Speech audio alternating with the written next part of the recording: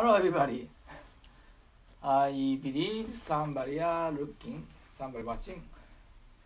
I'm really sorry about the time that I made a mistake.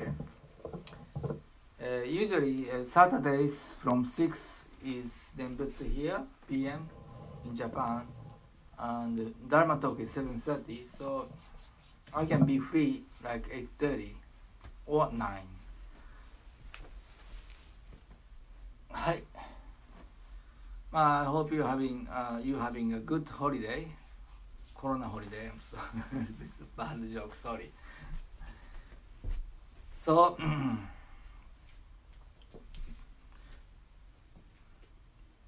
I started about talking about the sensation of the enlightened, and there's 4 kinds of sensation of enlightened. The first sensation was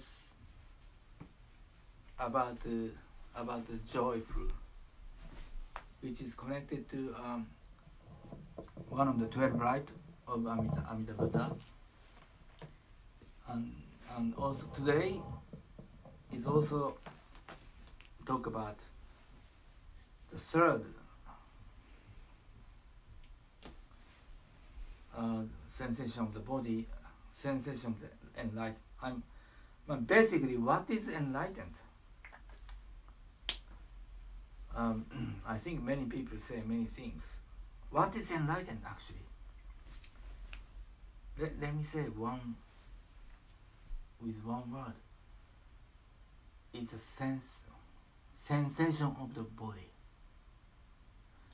It's nothing to do with philosophy. It's not words. It's a sensation of the existence. What is existence? Existence is sensation. Actually, sensation of the body.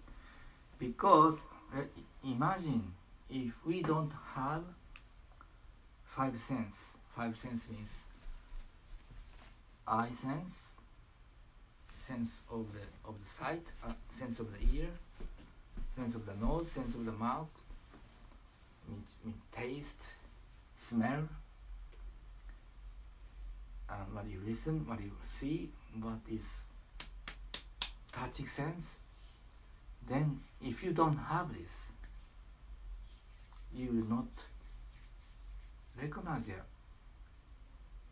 your sensation, your existence. Because how you recognize the world, it's come from basically it's come from the touch sense. When you're born as a baby, the touch sense hasn't developed yet. Also, eye sense hasn't developed yet. So even the baby, even the eye is open, cannot recognize in the beginning. But as it grows, sensation grows, and the touch sense recognize self, which is separated from the outside world. And this is touch sense is the base of the ego conscious. Isn't it interesting? Touch sense is the base of the ego conscious.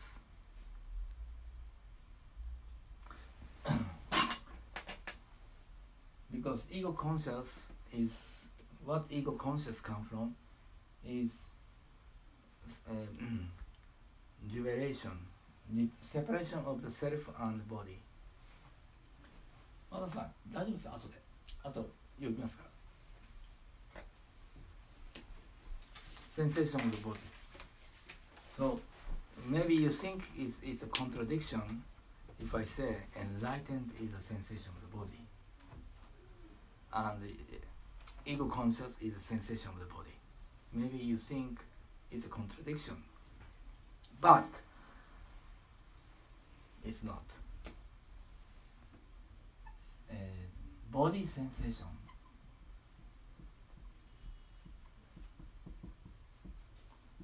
as enlightened.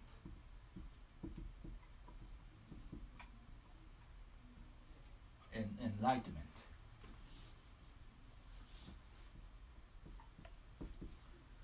I hope I can get used to this situation that I don't see you guys. I don't see the people looking at me, and you can look at me. I'm not used to it, so I don't know how I can. I imagine that you guys are here. Anyway, body sensation as enlightened. There's 4 kinds, and I talk about today. I talk about sensation of the great love.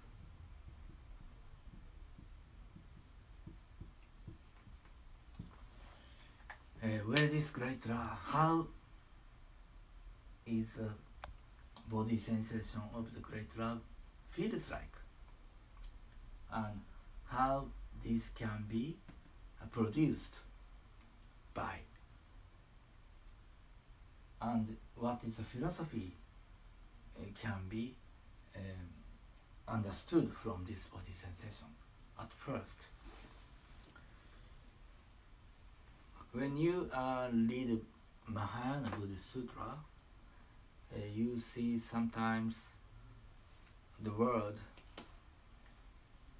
flexibility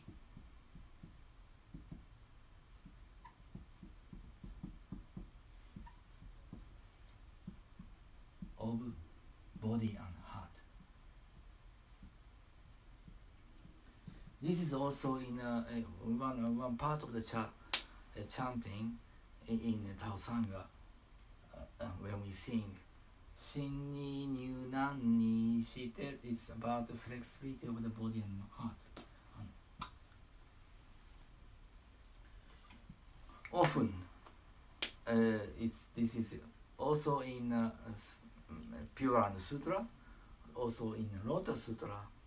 It's flexibility of body and heart, or body and mind.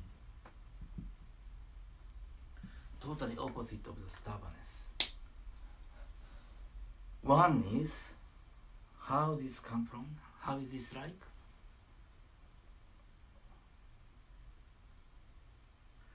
When you be dwelled by the great love of Amida Buddha, which is the spirit of the universe, when you be dwelled, when you notice that you be dwelled, your body start to, as a sensation, you start feeling that you are melted away by the great love. How? You start losing the separation of self and others, or object and subject. Usually we feel, or we subconsciously think that there's a border between our subject and object, our conscious and outside the world. But when you dwelled by a great love, you start feeling in a body, in a border of the object and subject. The great love start increasing one moment to moment, increasing to start occupied to it, and your body and conscious and the border of self and others start melting very warmly. The sensation is very warm and it's borderless, very warm and borderless, and happiness of the absolute happiness, it's like a start to springs out, the warmth, and there's no word but we can call it, no words but we can call it the great love. the great, when using the word great in Buddhism is not like a comparison of the great and not great, or less great or more great. Great means from the Sanskrit Maha. This means absolute. This means non-separation, non-duality, non-relativity. It means the great. It's because there's no border of yourself and the outside world you recognize, and all just become the full of great love, such as something similar is when you get into the hot spring. You feel so warm, and maybe you feel borderless between yourself and the warm water. Little bit similar to this, but it's more, and it's not temporary only when you get into the hot spring onsen. It's like in a daily life, moment to moment, this warmth, this borderless, warm of the borderless, in a borderless state, start coming up, and also springs out, and this is also possible to let other feels. Let other feels this warmth, and body and heart will be melted away. This, as a result, your body and heart, of course, you find your body and heart totally flexible. So in this sensation of the body, is not,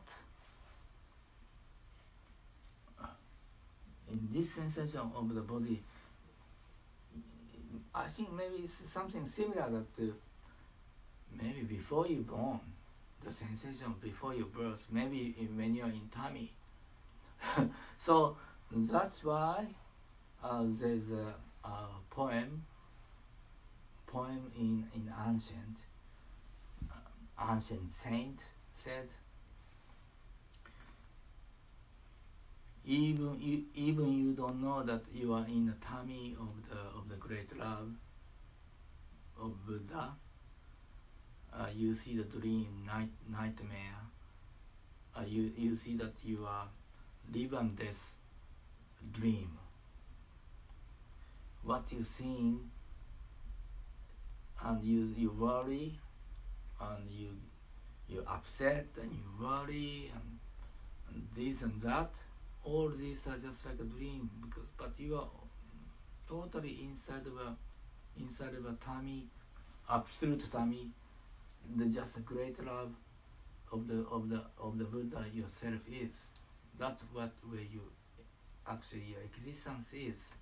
The non-separation is the existence, and this is called great love. When this sensation comes up, okay, I don't want to use the word state of the heart. It's a sensation. It's more primal sensation. When this sensation comes up, appears in your body or in your heart and body. No, of course, non-separation of the body and heart. When this comes up, you feel that you feel as you went back home. This is where you belong. This is a true reality of the existence. Up until that, it was just like a bad dream. You worry, you're scared, you get angry, upset, this and that. It's just like a dream. The real yourself is in a great love. And when this sensation, when you're fulfilled with this sensation of the great love, if you're fulfilled all the time, you look also the world is great love. And there's borderless, so and you realize that outside the world is also non-separation of subject and object. It is just a great love. So everything outside world in this state, when this comes up, when this sensation comes up, you feel that you love, you feel the love to outside, because then just great love just exists as inside and outside. So how can you be nervous to outside? How can you get upset when you are in this sensation? It's not possible, right? When you are in onsen, you don't become like this. When you are in onsen, you don't worry. You in the moment when you feel warmth, you don't get upset. When you don't get worried, right? This is not from when you do Nembutsu. This is while you do Nembutsu, you so much concentrate and really so much concentrate to the prayers to rescue all beings or whatever. You don't have a space to feel about the sensation of the existence. But if you keep practicing this, start feeling dwell of the great love in your daily life. And what can be the directly to make you, easiest way to make you appears this sensation of the body. One is the okunen. Okunen means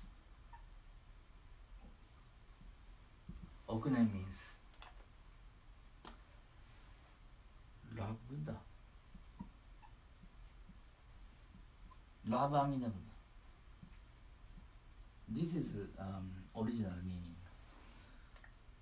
Love Buddha or love God. These are important practice in also in Christianity and also in Hindu. In Hindu they say bhakti, and also in Buddhism, Mahayana Buddhism too.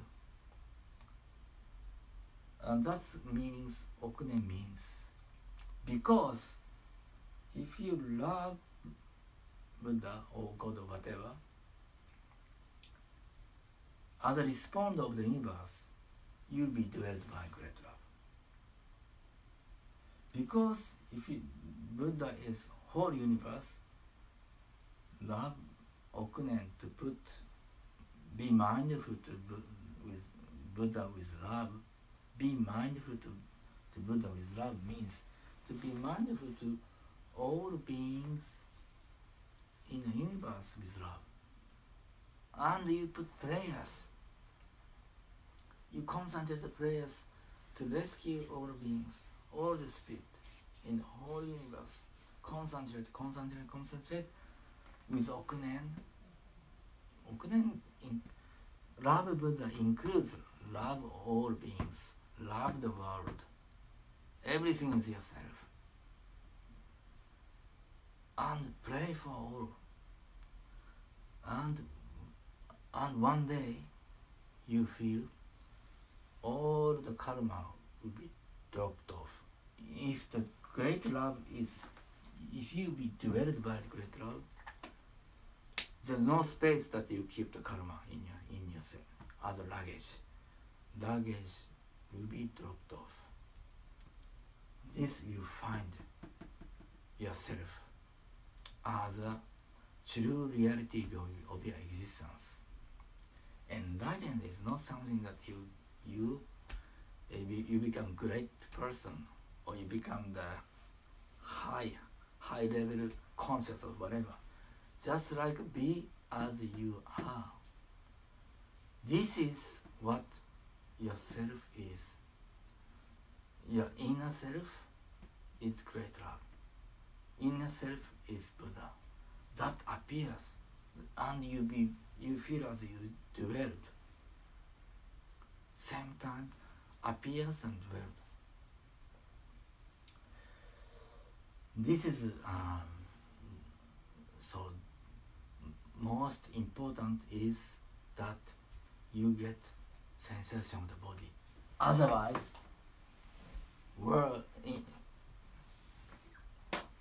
otherwise it's just become knowledge. Don't make it's not boring. It's a living. Buddha is living. Buddhism is living. Teach Dharma is living. Let it live in your heart. Let it live with your existence, and prove to other people that with your body sensation, let other people feel the same body sensation, that you can do it. When you feel that you're dwelled, you can also let other people around you feel that sensation of the great love. This is how the Dharma will be spread. And I hope we can share the great love with all people in the universe. Thank you.